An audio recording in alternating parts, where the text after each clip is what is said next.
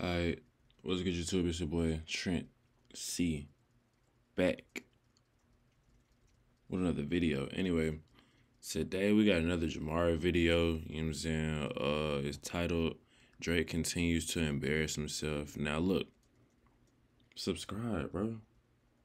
Why are you not subscribed, bro? Like, it's like the people who watch me and these reactions, hold on, wait.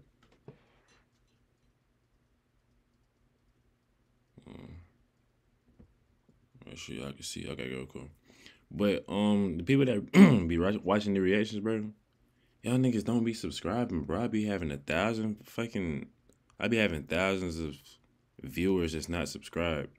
You know what I'm saying? So subscribe if you're new. If you're not new, welcome back. Anyway, you know what I'm saying? Let's get straight into the video. Let's do it. Weeks have been tough for both Drake and his fans. After he decided to officially wave the white flag in his beef against Kendrick Lamar, he has still been somewhat active. I don't think he waved the flag. He just wasn't responding anymore. It couldn't go on forever. What the fuck? Somebody had to stop. People saw him out in the Turks partying, which is hilarious considering this line from Meet the Grams. Of course, he also had the Twitter Riddler and his cryptic messages that he shared, along with some of Drake's belongings he allegedly possessed. And yes, I know the journalist Christopher Alvarez now claims that Drake did no wrong that night, but the more I think about— Wait, that was a real person? Oh shit.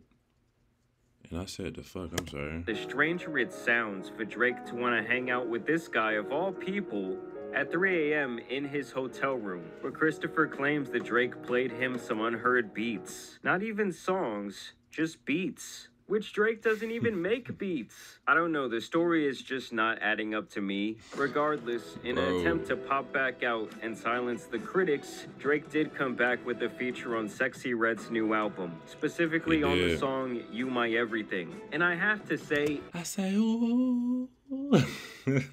Listening to her part of the song, I think Miss Red might have damaged my brain permanently. I mean, her performance here is just straight up garbage. Like, I'm talking about way worse than Soul Train. I'm like, what is it fuck me for? Now, in his feature, Drake attempts to silence the haters should be catchy, and to diffuse the ever-growing buzz around the first and greatest diss beat of all time, Metro Boomin's BBL Drizzy.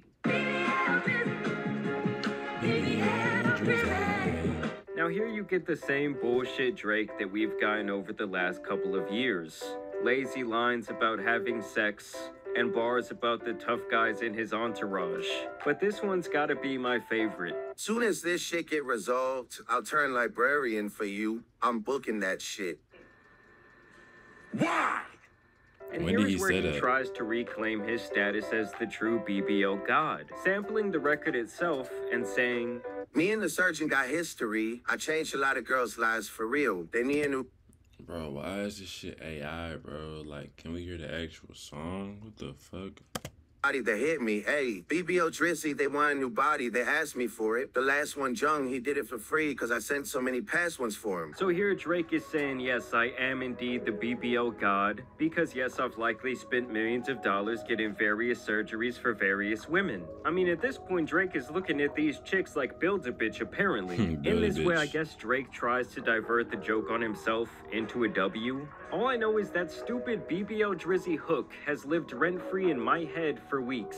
And the fact that people were dissing him in 1,000 different languages was just hilarious.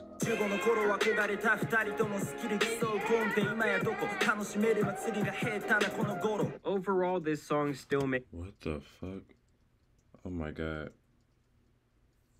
And it sounded like he was running that shit too. I don't know what he was saying, but it sounded like he was running that shit. My ears bleed, at least for the first 2 minutes. But Drake's flow really is great here. I do have to admit, though, I find it hilarious that he keeps fulfilling prophecy after prophecy. When I see you stand by Sexy Red, I believe you see two bad bitches. Even the biggest Drake nut gargler has to admit that the optics of this are hilarious. Now, more recently, a ghost from Drake's past has revealed its ugly head once again. Or should I say Ghost Riders? Shout out Brian, man. It's a great human being. It's a great human being. Back in 2015, Drake would famously destroy the then very respected Meek Mill in a rap battle. He took down the dude from the streets who was known for getting hyped on the mic, releasing Charged Up and then the hit record back to back in the matter of a week. Drake crushed any chance that Meek might have had by hitting him in his most vulnerable spot. I remember back then I had just left off to college, and when I heard Back to Back playing at house parties and on the radio, I said, holy shit. But Back to Back was that shit though, like Charged Up, like it was cool. You feel me? It was a good song. But Back to Back though, Back to Back was one of the ones. I can't cap. My guy Meek is cooked. He tried to come back. I tried to hype up his responses to my friends, but it did not matter. Everything about Back to Back was perfectly strategized. Even the artwork for the song directly referencing the walk-off home run in Game 6 of the 1993 World Series hit by Joe Carter was so well planned. For those of you that don't know, that home run propelled the Blue Jays to back-to-back championships. I didn't know that. Drake had entire crowds of people saying lines like, "You getting body by a single nigga. You gotta get a world tour. Or you have a girls tour." Alluding to Meek's then relationship with a much bigger I forgot the words, I ain't gonna lie, I ain't gonna cap. entertainer than himself, Nicki Minaj. At the time, his status as her boyfriend was eclipsing his status as a rapper. Don't get me wrong, he was still dropping good music, but he was becoming more known for being Nicki's boyfriend more than he was for being Meek Mill, which is something a man is obviously going to be I clowned don't think for. that's true. This whole song is layered with references that emasculate Meek, who was known for his tough guy gangster image and ferocious delivery in his songs. For Drake to drop a radio hit on his head through a diss record is something that we had not seen for a very long time, and this really got him a lot of credit as an MC, and he really shed the soft R&B Marvin's Room guy label. Now you're probably asking yourself, well, why do I bring this up today? Well, first off, let's just acknowledge that what Kendrick did to Drake recently is exactly what Drake had done to Meek almost a decade ago. Because just like Drake recently, Meek actually... But I don't think Kendrick won for real, bro. I mean, I ain't gonna lie.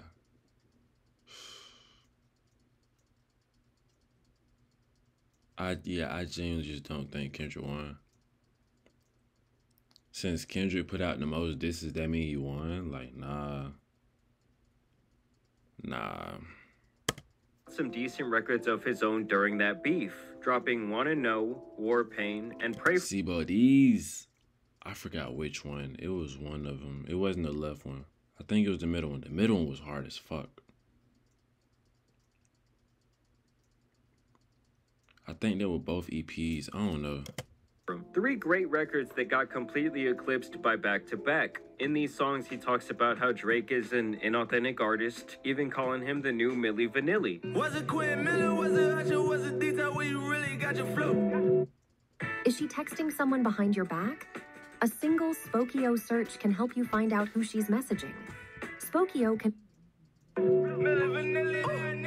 Referencing an R&B duo who infamously failed when it became public knowledge that they weren't actually singing a single note on their hit album. But in the end, it did not matter. Meek could have dropped the most scathing record of all time, and no one would have cared because the public perception was that Drake had already won. Does any of that sound familiar to you guys? Like Kendrick just got 2 platinum records calling him a PDF 5. Bro, and that is crazy, but them bitches blew the fuck up, bro. But then again, though, Drake dropped more music to him. Kendrick does not drop music. So, of course, his fan base, you know what I'm saying, is going to, like, they was eager for music, you know what I'm saying? And Drake just got him out of there. You feel me? And then, obviously, Drake's fan base is going to listen to Kendrick shit, too. You feel me? Because they want to listen to both sides. You know what I'm saying? And just like Drake recently, Meek seemingly went into this battle with no strategy, and to me in the end that's why they both lost. Now to Meek's credit, during this beef he did expose the most glaring kink in Drake's armor at the time, and that's the fact that he had gotten a lot of quote-unquote help from ghostwriters writing some of his biggest songs. There is a reason that the term OVO sweatshop was coined at this time, as people began to speculate that Drake would use his record label as a guise to bring in talent, suck them dry for inspiration and ideas, and essentially sign his name on the top of their homework, and really leave them even worse than they were before they met him. You're not an artist anymore, little guy. You make my hits now, pussy. Meek What's up with the AI shit, bro? Like, it's low-key killing me. It's killing the nigga. You know what I'm saying? called him out on record to give Quentin Miller his due credit for his work on If You're Reading This Is Too Late. I just wanna know if you ain't right there running through the six shit. Tell us who the folks queer running through the six with. And even tweeted out, "Stop comparing Drake to me too. He don't write his own raps. That's why he ain't tweet my album, because we found out." Following this beef, reference tracks to several Drake songs would be released. People were shocked as they heard Quentin rap melodies and choruses from songs like Rico, 10 Bands, Started From the Bottom, and Know Yourself. Damn. Oh, money, new women, gotta keep it counting. Other reference tracks would be released from Party Next Door for the songs Company, Legend, and But shit, fuck it though, bro. Like, a lot of people got ghostwriters and shit. You feel me? So what, bro? Me. Man, imagine this is your dream, to write for a massive artist like Drake, and in the end you don't even get paid for your contribution. I never got a publishing check off of any Drake songs.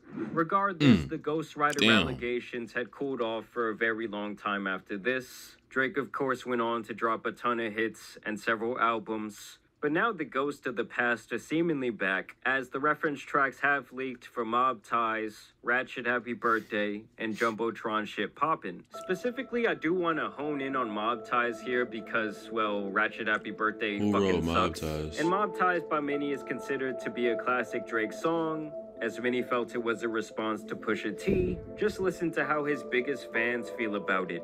But I did hear about that maybe he got some help on Mob Ties. And I ain't gonna lie, Mob Ties was a song that I felt that was Drake with his back against the wall. Mm-hmm. And I was like, yo, Drake here, right? It felt the way. I love the song. Yeah, like that, I would be like, that would hurt my heart. What's one of our favorite songs, Mavi? Oh, he didn't write that song. I forgot. It was something. I heard something about Mob Ties. Sick of these niggas. Oh my God. I didn't have Mob Ties. I'm sick of these them. niggas. I'll hire some help. Yeah. Get rid of these niggas. But now we're finding out that an artist named Vori is allegedly the man behind Mob Ties. The flow, the cadence, everything is mapped out on this reference track. Sick of these niggas. Sick of these bitches. Hire shooter. Really bitch. Now, should we be surprised by this? Absolutely not. But it does just show yet another prophecy coming true. Like Drake with the melodies. I don't like Drake when he act tough. And now we're finding out that he didn't even write his most infamous tough guy anthem. Now, in any other genre, I don't think many people would give a single shit. But in rap, this has always been considered a cardinal sin, and for someone who has claimed over and over again that he is the best rapper in the world with the best pen, well, people find it comical. And wouldn't say the best rapper in the world, you know what I'm saying? But I believe he is the best artist in the world. Best rapper in the world is Wayne.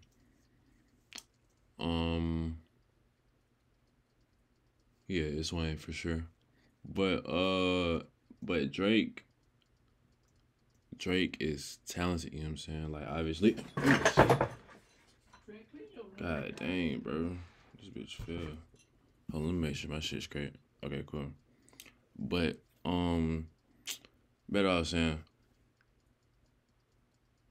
Fuck it, bro. I forgot what the fuck I was finna say. Let's just do it. Listen, guys, I love many Drake songs. I spent many years and had many good times listening to Drake. He has several classic albums to me, and he is arguably the greatest entertainer of my generation. But somewhere around 2017, I stopped checking in on his music. I think Scorpion was the first record I really didn't enjoy. And unfortunately for Drake, he just went up against the most authentic artist I've ever seen when it comes to representing where he is from and how he is raised. And when you stack that up against a manufactured mega artist who seemingly has no boundaries as to which flow or style he might steal next. He was really fighting an uphill battle. And But coming in Scorpion with was no wearing the strategy ones, at though. all was just a horrible decision. Like, he went from begging Kendrick to drop to saying, oh well, that was just a fun little sparring session. Like, he got cooked to the point that almost a month later, Drake's biggest fanboys are still scrambling and crying over this massive L. And Jesus Christ, is it beyond easy to trigger them at this point. But y'all let me know what you guys think about this. Y'all let me know what y'all think about this situation, you feel me? I ain't even show y'all my red hair, you know what I'm saying? This is my red hair and shit, you know what I'm saying? It's some smooth shit, I guess you could say. I like heat. Anyway, if you're new, subscribe. And yeah, I'm out. You dig?